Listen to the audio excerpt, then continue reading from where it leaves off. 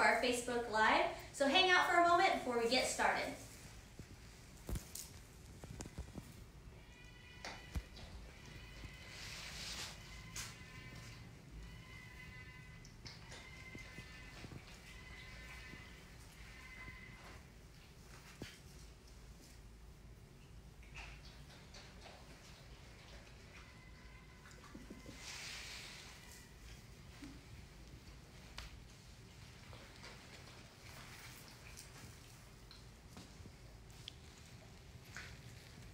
Howdy folks, how are y'all doing today? Welcome to our Facebook Live here at the Fort Worth Zoo. My name is Kelly and I'm joined this afternoon by Autumn, one of our awesome animal trainers in the outreach department, and the cute little girl you're all here to see, Thistle. She is one of our animal ambassadors and she is a Cape porcupine. Now we've got some cool stuff going on this afternoon, so Thistle's getting us started.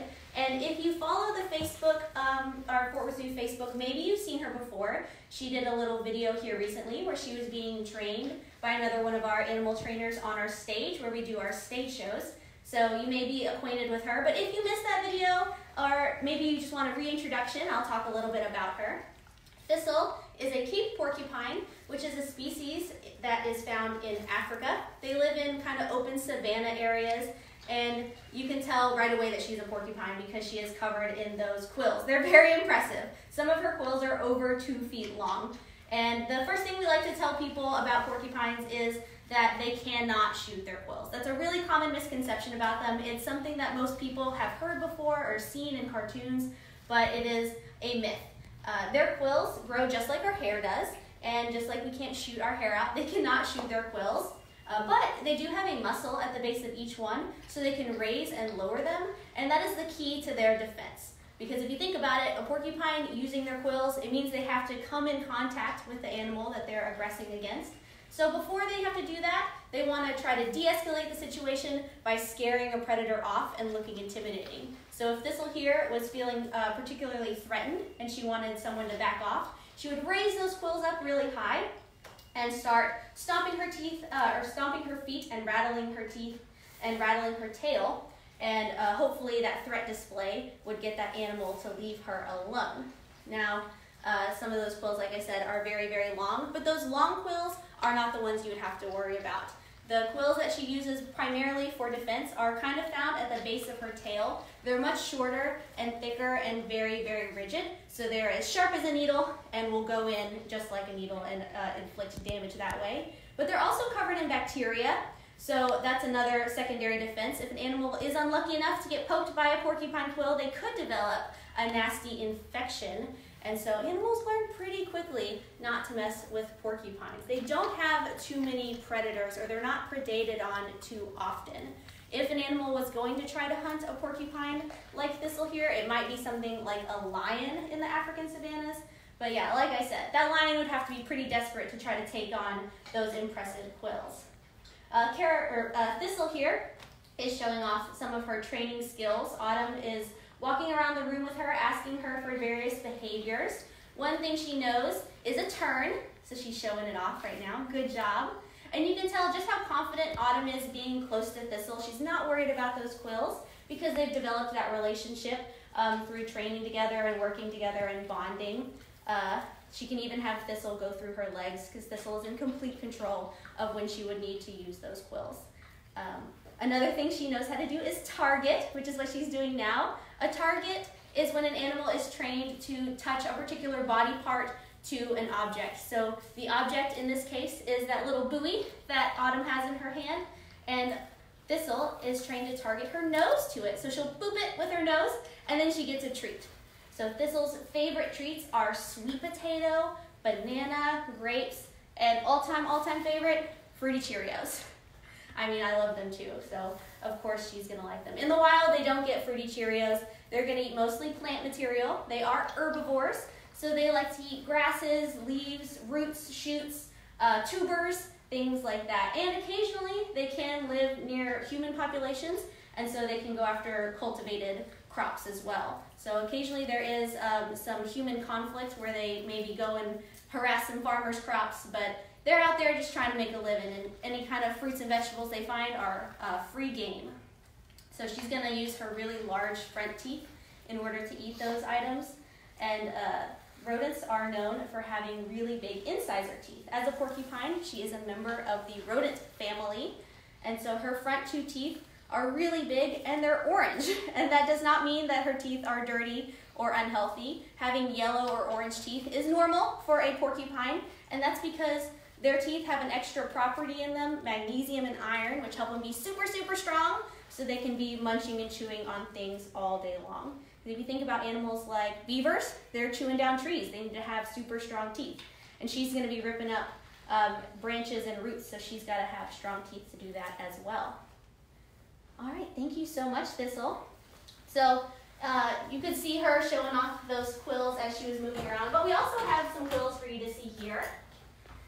Now, like I said, their quills are similar to hair, and so sometimes Thistle in the morning, she wakes up and some of her quills have fallen out, just like when you wake up in the morning, some of your hair's fallen out and is on your pillow. Thistle, same situation. So when that happens, we collect them and we use them to show to guests. So like I was saying, these long ones are the ones that are not gonna be super good for poking anything with because they're really, really flexible. They bend and they're kind of sharp, but they're not gonna do any damage. These shorter ones that are found closer to the base of her tail, these are the ones you need to worry about. They're much more rigid. I can't bend them at all, and you can see that point on them. They're incredibly sharp. You can see the root end of them right here. This is where it would stick into her skin. And like I was saying, when they're threatening, they're going to rattle their quills back and forth. And they think that's where the throwing the quills myth came from, because when a porcupine rattles their quills, sometimes quills will kind of fall out, and it's loosening up those quills, so if they have to use them for defense, they'll come out easily in that predator's body, but they aren't actually throwing them. Now, we have another little porcupine friend joining us, so I'm gonna get set up for her. And we're gonna do a little bit of a compare and contrast. So Thistle, the first porcupine we met, she was from Africa. Our next porcupine friend, Carolina, she is from South America. And you can see right away, they're both porcupines. They both have those quills. They're both rodents, but they're very different animals. And that is because they live different lifestyles. Thistle is gonna hang out on the ground in Africa, moving in those open savannas, digging in the dirt, whereas Carolina here is an arboreal species of porcupine. Now, arboreal simply means that she lives up in the trees, and she is much smaller, and that's gonna help her climb in between tree branches, moving high up in the tree canopy in the rainforests of South America. And as a prehensile-tailed porcupine, she gets her name from this long tail that you see coming down from her body, and she uses that as a climbing tool. So prehensile is a word that means a limb or body part is capable of grasping or holding. So an elephant's trunk is prehensile. They use that trunk to pick up things in their environment. Carolina's tail is prehensile, and since she's moving around in the treetops, that tail is gonna act like a seatbelt. If she's on a tree branch and it starts to shake and wobble, she's gonna wrap her tail around it, hold on really tight, and make sure she doesn't fall out of that tree. If she's sleeping, she's gonna wrap her tail around the tree branch that she's sleeping on and make sure that she doesn't fall out when she falls asleep. She also has really long nails on her hands and feet that are gonna be great for climbing as well. And so if you also look, her tail doesn't have any quills on the underside of it, which allows it to be a little bit more grippy, and it almost looks like it's covered in scales. And so that texture is gonna allow her to grip and hold on. Similar to how your thumbprint texture gives your fingers grip, this texture on her tail is gonna allow her gripping power, and her tail is super, super strong. It's about half of the length of her body, or if her body, you measured her tip to tail, her tail takes up half of that measurement, and half of its weight is muscle alone. Tons of muscle is packed in that tail, so it's super strong. It's capable of holding up her full body weight. So she can even hang just by her feet and tail, and that's gonna be super helpful when she's looking for food. Climbing around in the treetops and canopies of the South American rainforest, she's gonna be looking for leaves, flowers, fruits, nuts, roots and shoots, and cambium, which is the layer of a tree that's right underneath the bark. That's the tasty part that she's gonna be going for. And so using her really sharp rodent teeth, she's gonna pull bark off the trees and then eat that cambium layer. She's gonna open up really tough shelled nuts and fruits. And you can see here a little bit she is kind of a messy eater. She has a biscuit right now, which is made by our nutrition department. They're specially formulated biscuits for animals that are herbivores. It basically has all the vitamins and minerals that an herbivore needs. But she eats it, and then when she's kind of done with it, she just drops it on the ground. So that means we pick up after her, which is cool, job security for zookeepers. But in the wild, when they do that, they're actually helping their environment, because there's many animals that are not in the treetops. So those animals on the ground now have access to food that she just dropped. And then, of course, we all know what goes in must come out. So porcupines like this are important seed dispersers. By eating those nuts and seeds of the fruits, as they're climbing around to different trees in their environment, they are spreading those seeds, and they're helping grow the next generation of the rainforest. So it's what's called interdependence. The porcupines rely on the trees because that's their home and their food source, but the trees in the forest themselves also rely on the porcupines in order for the trees to continue to grow and for there to be a healthy life cycle of the rainforests. So it just goes to show how everything is connected and every single part of the environment plays an important role in a healthy ecosystem. Now Carolina has been out here for a little bit, and she's gonna hang out on our little tea perch here and continue to have her afternoon snack. So if anybody has any questions, send those in now. We'll do our best to answer them and watch Carolina be cute for a little while. Can you explain what she's eating? Yes, so right now she's eating one of those the herbivore biscuits I was talking about, and typically they're really crunchy, which is good for her because their teeth are hard and they need to wear them down, so they eat lots of really tough, crunchy things. But when Carolina comes out and meets people, we want her treats to be extra tasty, so we make these biscuits extra good by soaking them in grape juice. And so that little bit of added sweetness makes them more fun for her to eat, but it also means they're way more messy. And so she has all these crumbs falling down everywhere. She also is getting bananas and grapes, and then another special treat are those fruity Cheerios and Triscuits. That's another thing that she likes to eat, is those Triscuits. And what do they eat in the wild? In the wild, a prehensile tailed porcupine is going to eat things that are occurring in her environment in the treetops. So they like to eat flowers, leaves, the cambium layer of the trees, which is occurring right underneath the bark, and lots of roots, shoots, fresh growing plants, things like that. Why does her nose look like that? She has a really big nose, and that is because she has a very good sense of smell. Porcupines are very stinky animals, and they use that for communication. They kind of scent mark themselves in the areas where they're living, and they can smell what other porcupines are. So, we're going to smell a little bit too later. It kind of wears off on us. So she has a really good sense of smell to smell other porcupines. She has a good sense of smell to smell predators. Is there anything nearby that might be threatening? She has a good sense of smell to find food. And then, of course, a good sense of smell in order to just survive and live her best porcupine life. Now, one of my favorite things about porcupine is the word porcupine actually means spiny pig. So looking at that nose, you can probably tell why they're called that. And can you explain what kind of porcupine she is again? She is a prehensile tailed porcupine, and she gets that name from this really long tail that you see coming down and wrapping around this perch here. She uses that to help her climb in her treetop habitat of the rainforest. Do they hibernate? So these porcupines do not, because where they live in the tropical rainforest, the climate is pretty the same all year long, so they do not have a need to hibernate. And why is she sitting here on this stand? Oh, that is an interesting question. So she is trained to sit here and receive little treats while about her. We do this we are in our VIP area of our behind the scenes animal outreach building. It's called the ARC, the Animal Outreach and Conservation Center. So this is an area where sometimes guests get to come and they get behind the scenes tours.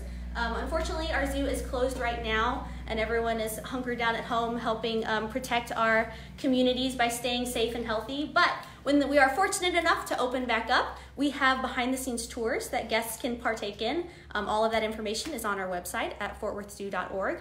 And she is trained to be one of the animals in those tours. So she sits on this little tea perch, gets lots of snacks, and then when she's done and ready to go home, she climbs on Autumn's shoulders, and Autumn carries her back to her house.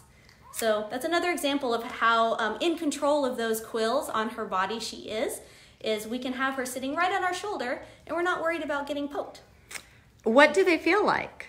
So her quills are made out of the same thing as our hair and fingernails.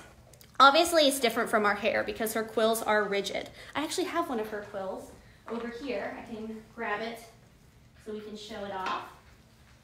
Let me see. So her quills are much shorter than the other porcupines.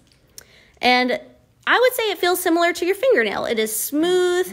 It's a little shiny, just like a fingernail, made out of the same material called keratin. Now, what does it feel like in terms of getting poked? It does not feel good. They are sharp.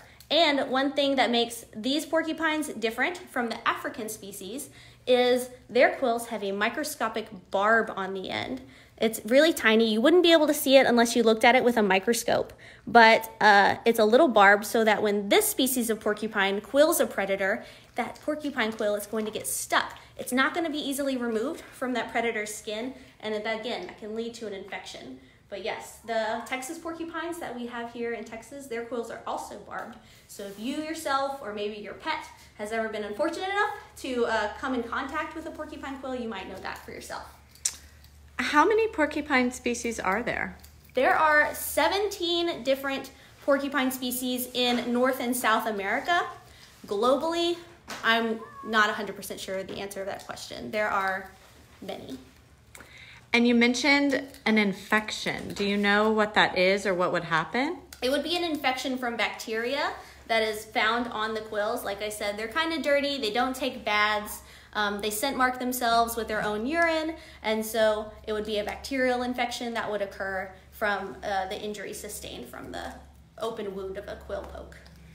How do they communicate with one another? That's a good question. So like I said, scent is one of the ways they communicate. They're also kind of vocal. So maybe you can hear her sometimes. I don't know if you can hear that. She sometimes makes little squeaks and grunts, little happy sounds as she's getting her little treats. But if they're angry, they'll make hissing sounds, they'll clack their teeth, they'll rattle their quills. So they have lots of ways of communicating how they're feeling. They're kind of an open book. Are they nocturnal? They are nocturnal. They come out at nighttime. So right now she woke up just to get these special treats and to see all of you this afternoon. And what about Thistle? Is she nocturnal? Thistle, the Cape porcupine, is also nocturnal. That species is going to want to come out at nighttime when maybe most of the other predators are not out, although lions can hunt any time of day. So like I said, not many animals want to mess with a porcupine, but in order to have their best chances of avoiding a predator, nighttime is probably the best time to come out. And that's when they're going to go out looking for foods. How well can they see? So eyesight is not their strongest sense. They have okay eyesight. They can definitely see what's around them, what's in front of them, but they rely a lot on their hearing and sense of smell. And of course, their faces are covered in these cute little whiskers, and so they can feel what's around them really well as well. How do you train a porcupine? So here at the zoo, we use positive reinforcement training, which basically means when she does something we like, she gets a treat. So Thistle here, not Thistle, this is Carolina. We met so many porcupines today. Raise up and touch her nose to a target. And that is helpful because it allows us to look all over her body, make sure she looks good. If the vet wants to come, touch her belly, make sure she's healthy, they can do that. And you do that by every time she gets her nose close to it, you give her a treat. And she's like, oh, when I got close to that thing, something good happened. I might do it again. She gets a little closer, then you give her another treat, and eventually they learn, oh, how I earn this thing I want is by touching that target. How old is Carolina? Carolina is 9 years old. Are they social animals? So, depending on the type of porcupine, these porcupines that are found in South America, the prehensile-tailed porcupine, they are not typically social. Males and females come together seasonally, and then you might see a mom and her baby together, but other than that, they're typically by themselves. African Cape porcupines will live in little family groups, and in fact, they'll build pretty extensive tunnel and burrow systems so they can all live together underground, hanging out where it's safe. Do they like to swim? Some porcupines can swim. I wouldn't necessarily say they enjoy it though. It's kind of something that you just have to do sometimes in the wild. And can you explain her nose again? She does have a very big nose, and it's really good for smelling. So she uses that as one of her primary senses to explore her environment. She's got really big whiskers as well to do that. And she's going to be smelling for predators, for friend or foe, for food. And then, like I said earlier, a cool fact is the word porcupine means spiny pig. She's got a little pig nose. Are there porcupines in North Texas? There are porcupines in North Texas. We are fortunate enough to have a porcupine species in our own treetops. It is the North American porcupine. They're not commonly sighted. You don't see them too often, but they have been seen in a couple different state parks in the area. And would they come after our pets? They are not aggressive. So if there's ever a conflict, they're not typically the ones aggressing that conflict. It's usually almost always our pets being curious and, oh, what's this thing I'm smelling? What's this new animal approaching it? And then the porcupine's just defending itself. You know, it doesn't know a dog wants to be its friend. And so it'll defend itself the best way it can by threat displaying, flaring out those quills, and then if it has to, it will use them. So. And how big is Carolina and how big is Thistle? So Thistle, the porcupine that was in here earlier, she weighs about 30 pounds, which is typical for the species, and she weighs about 10. So a little bit of a difference there. And this type of porcupine can weigh anywhere between like 4 to 12 pounds, so kind of a big range. Will Carolina here get any bigger? She is full grown, as is Thistle. Both of these porcupines are done in their growing. In terms of, you know, size and length, we can all get a little bit bigger around the middle as we get older. But how old do they get? In human care, Carolina could live as much as 15 years. And what do they eat in the wild? They eat lots of plants. As herbivores, she's going to be moving through her treetop habitat looking for flowers, leaves, fruits, and seeds, as well as tree cambium, which is right underneath that bark. It's the super soft layer of the tree that must taste pretty good to porcupines and other rodents because beavers like it too. And last question, are these guys endangered? They are not endangered, so we're very fortunate that these porcupines are considered its least concern, which means they're not threatened, they're not endangered. They happen to be doing really, really well in their habitat. Now, habitat destruction could eventually lead to them becoming endangered, but as of right now, they are thriving in the wild. All right, well, thank you so much, Autumn, for bringing Carolina out here. Now, before we go, we have a fun activity that we hope you can do together with your families in your home, and it is talk about tails. So we saw 2 porcupines today that have some similarities and differences, and one of the big things is their tail. Our first porcupine that we met, her tail was short and she rattles it and uses it for self-defense. So the rattle is an auditory threat, and then it's covered in quills that she will use to poke a predator with. And Carolina's tail doesn't really have many quills on it because she uses it for climbing and to navigate her habitat. And so what we want you guys to do is to look out around your house, in your neighborhood, or in your backyards, and see what kind of tails the animals around your area have. Maybe even if you look in any animal books you have, look at animals' tails, do some research, and see if you can figure out what those tails are for. Maybe it's to help them fly, maybe it's for balance, maybe it's to help them climb, like Carolina here. And then get back to us, tell us what you found out, and hopefully we learned some cool stuff. All right, thank you so much for joining us this afternoon. I hope you guys learned a lot. I think Carolina's ready to head home, and she's just finishing her snack. So thank you for joining us for our Facebook Live, and have a great rest of your afternoon.